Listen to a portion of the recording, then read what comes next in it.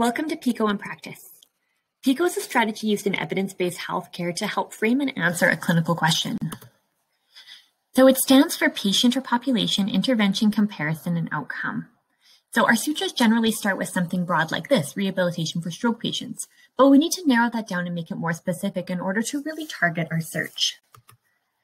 So let's start with population or patient. In this question, we're looking at who exactly are our patients? How would we describe a group similar to our patients? And how would we describe our focus population? In this case, we're going to say that we're looking at stroke patients. So we're going to specify some demographic and some condition details. So let's say we're looking specifically for males, and we're looking for males over 60, and we're looking for males over 60 who present with hemorrhagic strokes. Now for intervention, we're asking ourselves, what are the main interventions, the prognostic factors, or the exposures that we're considering? In this case, we have a really broad term, rehabilitation, and we need to narrow that down further. So we can either focus on a specific intervention that we're interested in, or we can connect that intervention to the outcome. So by that, I mean what we're going for and how we can get there. So in this case, let's say we're looking for the outcome functional mobility. If we're looking for mobility, then our best bet would be physical therapy.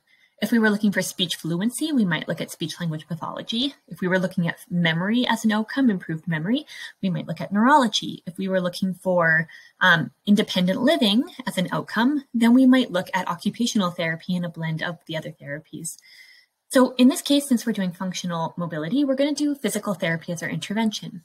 Now, physical therapy itself is also a very broad category, so we could narrow that down further by looking at a specific type of physical therapy. We could do dry land therapy or aquatic therapy. Under dry land therapy, we could look at some different options like overground gait therapy. So that's what we'll pick for this one. We will do for our intervention, physical therapy, dry land therapy, and overground gait therapy, or some variation therein.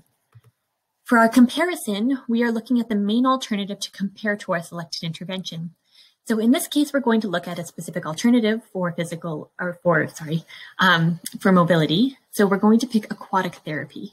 So a comparison is a good thing to think about, but it is optional. You don't necessarily have to have one, but it's a good idea to keep a viable alternative in your back pocket if you can. For our outcome, this is what we hope to accomplish, measure, improve, or affect. Sometimes there isn't a direct outcome. Sometimes we just want to know what could potentially happen with a selected intervention, and that's fine too. But in our case, we did have functional mobility as our outcome, and we will stick with that. Often it's good to look at what you hope that intervention will accomplish because it can help you narrow your search further. So here we've used PICO to get a specific targeted PICO statement and a clinical question. We started with a broad category or the broad idea of rehabilitation for stroke patients. Then we narrowed it down to male-aged hemorrhagic stroke. We are looking at the intervention of physical therapy, specifically gait therapy. Our comparison is aquatic therapy, and our outcome is functional mobility. So a clinical question that we could go with is, in aged male hemorrhagic stroke patients, to what extent does dry land therapy as compared to aquatic therapy restore mobility? So we've got all of our elements represented there. So your next steps, use your PICO elements to plan a search.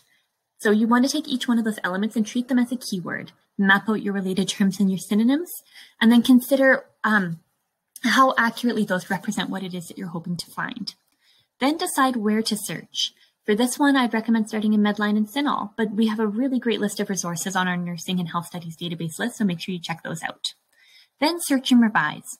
So do a couple of searches and see what you find. Are you finding relevant results? Are they meeting your needs? Do you feel like the search is too specific? Do you need to broaden it a little bit? So you'll have to come back, and it's an iterative process. So you'll go through a few different searches before you find what you're looking for. And make sure you check out some of our search tips because they'll help get you there a little bit faster. And if you need help, don't hesitate to reach out to the library. We are very happy to help.